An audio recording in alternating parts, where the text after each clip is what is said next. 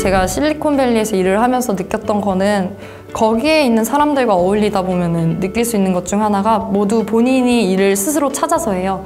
이 분야가 내 분야가 아님에도 내가 하고 싶고 잘할 수 있다고 생각이 드는 분야면은 다 하시더라고요. 그런 모습을 보고 도전 정신도 강하시고 되게 실패를 두려워하지 않는 걸 보고 되게 많이 배웠다고 생각을 해요. 지금은 전혀 실패를 두려워하지 않고 제가 실패를 해도 다만 시간이 오래 걸리고 밤을 샐지라도 뭔가 해결을 할 수 있고 그 해결을 했을 때는 그냥 쉽게 성공을 했을 때보다 좀 더 값진 결과를 얻는 것 같아요.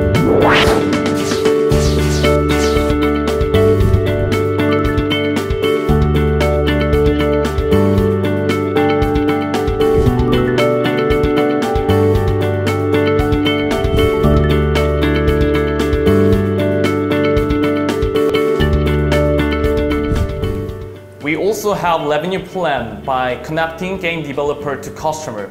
Then the customer can enjoy game while making food, and the game developer can advertise their game on our webpage. The immediate challenge is to find the restaurant to run beta test.